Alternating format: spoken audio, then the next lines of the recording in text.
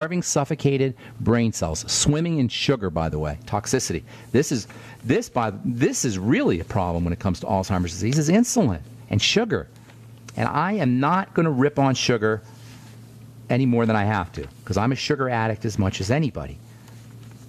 You know, if I'm hypoglycemic, low blood sugar, I got the same kind of neurochemistry that we all have. We're neurochemically, neurologically hardwired to go for sugar, especially under conditions of stress, emotional stress, or physical stress, or nutritional deficiency.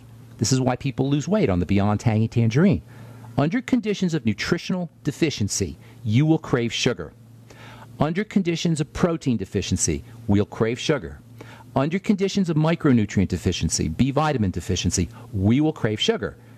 So if you want to lose weight, and sugar is the number one reason why we gain weight, want to lose weight, get on a nutritional supplement program. You want to lose weight, get on the Beyond Tangy Tangerine. You want to lose weight, eat more protein. You want to lose weight, make sure you're focusing on digestive health, using strategies for digestive health. Probiotics support the microbiome, digestive enzymes, the Fucoid Z. And by the way, don't underestimate the importance of emotional stress and mental stress when it comes to weight loss. Last week we read a study about stress and weight gain. This is one of the major reasons why we gain weight. Emotional stress, mental stress, in addition to physiologic stress. The conventional wisdom about Alzheimer's disease is that it's a buildup in the brain of beta amyloid plaque, and now doctors have a new boogeyman. They call it tau protein. Others tell you it's fluoride and aluminum, and the latest boogeyman is chlorine and fluoride. Of course, then you get a magic formula that helps you get rid of fluoride, or a filter that gets rid of fluoride. I'm not saying fluoride's good, by the way. Fluoride definitely has effects on the brain. That's part of the whole toxicity profile. So it's the toxicity that we've inoculated or injected into our environment. Absolutely, that's got an effect. But it doesn't do us any good to moan about chemtrails and fluoride in the water and chlorine in the water and toxicity when we're intentionally toxing out our bodies.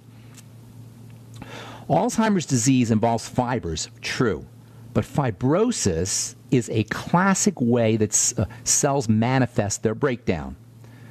And it actually might be, and I'm not convinced, I'm thinking here, fibrosis, which is the secretion of fibers, pulmonary fibrosis in the lungs, cystic fibrosis in the pancreas, fibrosis in the brain, fibrosis in breasts and ovaries and for women.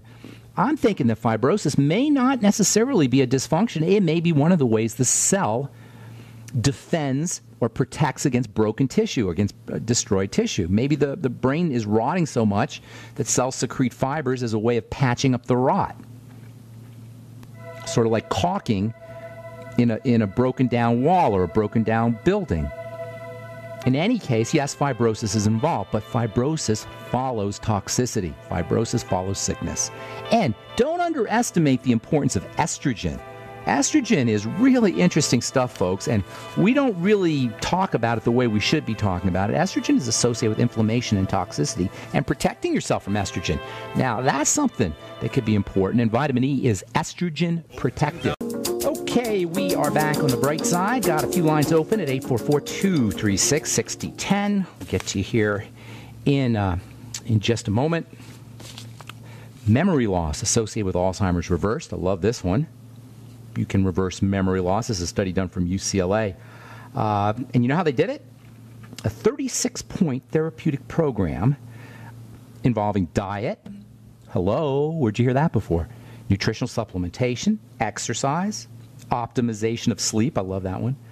Do you know there's a very important connection between lack of sleep and a toxic buildup of chemicals in the brain? For everybody, really, but especially for Alzheimer's. From the journal Nature Neuroscience, this is from June of last year, sleep may be a missing piece in the Alzheimer's disease puzzle. Sleep, particularly a deficit of deep restorative sleep, is a channel through which the proteins, the tangles, believed to trigger Alzheimer's disease, attacks the brain's memory. So again, you see, it's not the tangles, it's not the nerves, it's not the fibers, It's the stuff that precedes it. That's really the key. We don't see the preceding causes. All effects have causes, but sometimes those causes are invisible. In fact, they're always invisible. In the case of cancer, all cancer begins with one cell. Really all disease begins with one cell, then 2 cells, then 3 cells. But because there's so many cells and because they're so small, we don't notice it. But rest assured, behind every effect, every symptom, every sign of a degenerative disease, whether it's pain or in the case of Alzheimer's, cognitive problems, there are invisible causes. That's the trick right there, folks. We got to learn to see or to sense invisible causes. We've got to become attuned to the invisible world. That's why people are marginalized thoughts and emotions and feelings and spirituality. This is why we marginalize and we're so dismissive of these ideas. Your doctor probably thinks it's a joke. Oh, your thoughts affect your reality. Ha, ha, ha, ha. Your feelings affect your reality. Ha. They don't do it as much anymore because now it's been scientifically shown, and there's actually scientific journals that talk about the link between emotions and the immune system, for example. But they used to, and a lot of them still do, because we don't notice the invisible world, because we live in this materialistic world, which is a vestige of the Enlightenment 600 years ago. That's when science really got going, about 600 years ago. And actually, it was a response to the real crazy spirituality of the Middle Ages, of the Dark Ages. In the Middle Ages and the Dark Ages, they knew about the invisible world, but they had kind of silly feelings about it. They didn't really know about it. They attributed disease to clouds in the air, or to evil gods, or to... I read this book once. In the Middle Ages, one of the causes of disease was the number 9. I don't know how that worked, but that's what it said in this book anyway. Or little elves that shot arrows at you. I'm not kidding you. This is what they really thought, little elves that shot arrows at you. So science was a response to that kind of crazy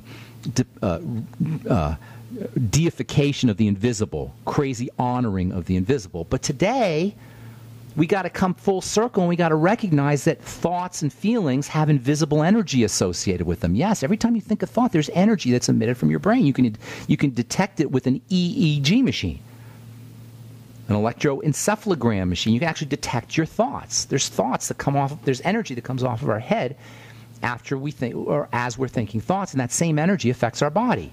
It affects the shape of our bodies. It affects the shape of our cells. Now that's really where you can have an effect on disease. But to depend on just what we could see with our own eyes, this materialistic way that medicine works on the body, it doesn't serve us, and the evidence is in the utter failure of the medical model when it comes to addressing degenerative health challenges.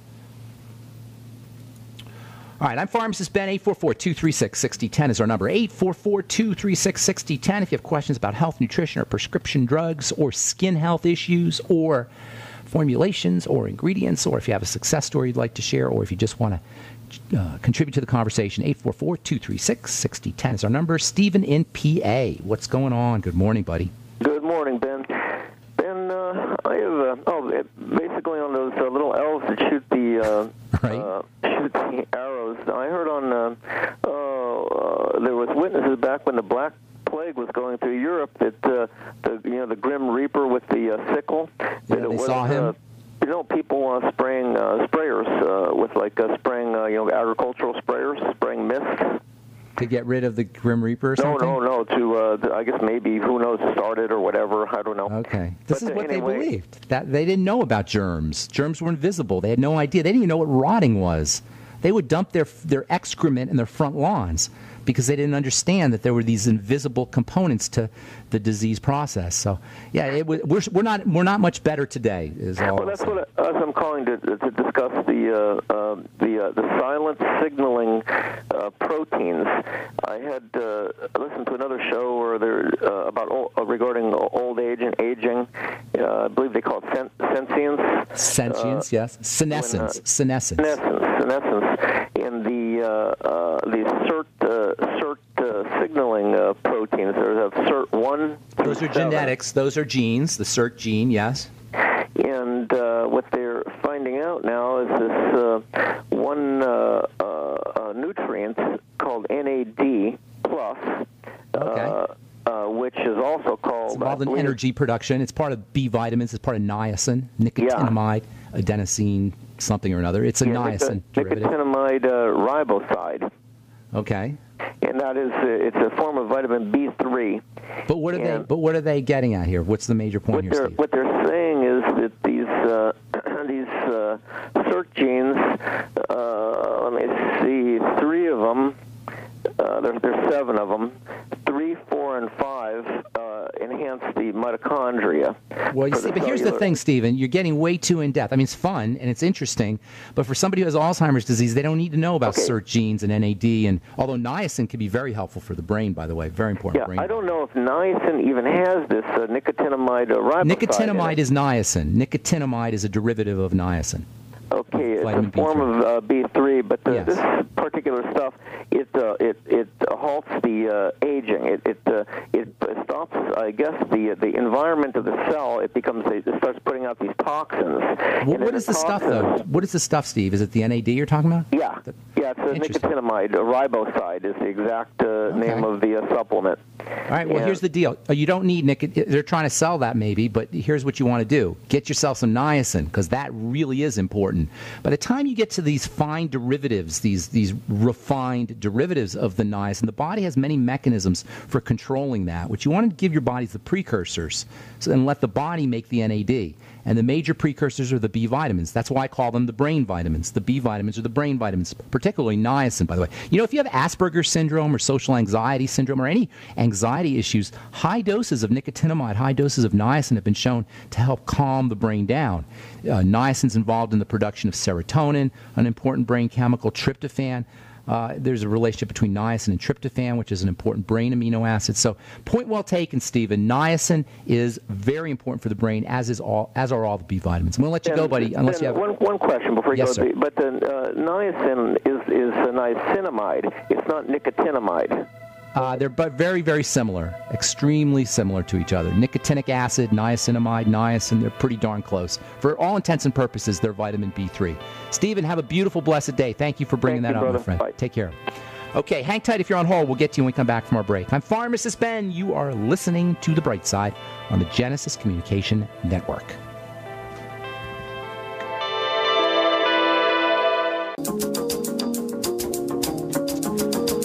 Okay, we are back on the bright side. Let's go to Virginia in Ohio. What's going on? Welcome to the bright side. Good morning, Virginia. Hello. Hello. What's cooking?